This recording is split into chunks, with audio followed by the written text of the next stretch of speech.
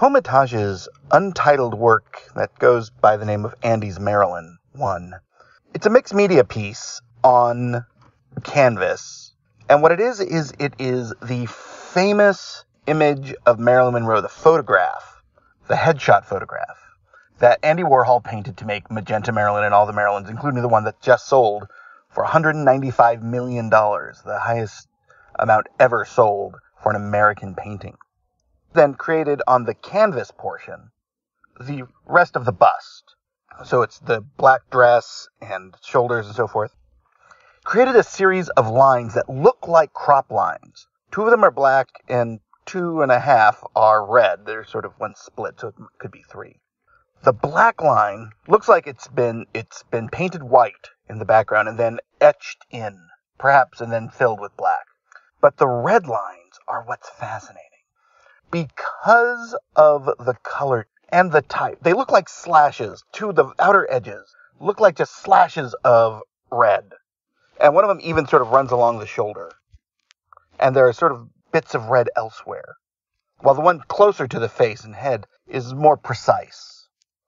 It's this idea that our image of Marilyn was created from magazine. And more specifically, in this case, created by Andy Warhol's representations of her.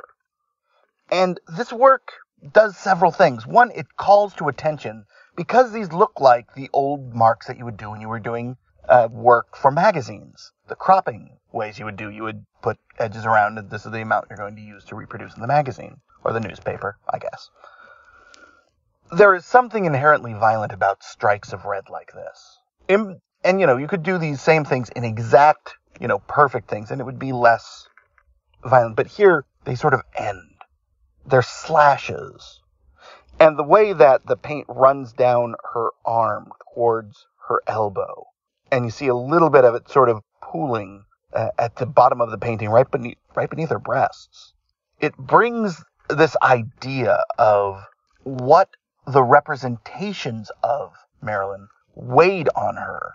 How, in a way, it was the magazines, it was the attention, it was the art directors, and it was Andy Warhol who was doing damage to Marilyn through the obsessive representation. This piece absolutely sung to me. It's a brand new piece. It's apparently part of New York Art Week. And Homa Taj I knew very little about, and I've looked into more, and I'm like, wow, that's cool. But the fact that this is Andy Warhol's most famous image, and this is Andy Warhol's year, apparently, with the huge sale of the Marilyn painting and so many other little bits and pieces coming about Andy. And I'm going to contribute to this because I've got 3 Andy Warhol episodes lined up ready to go. But this work, this says a lot about what the pop artists and the media in general were doing, how it was treating their subjects. And it's wonderful.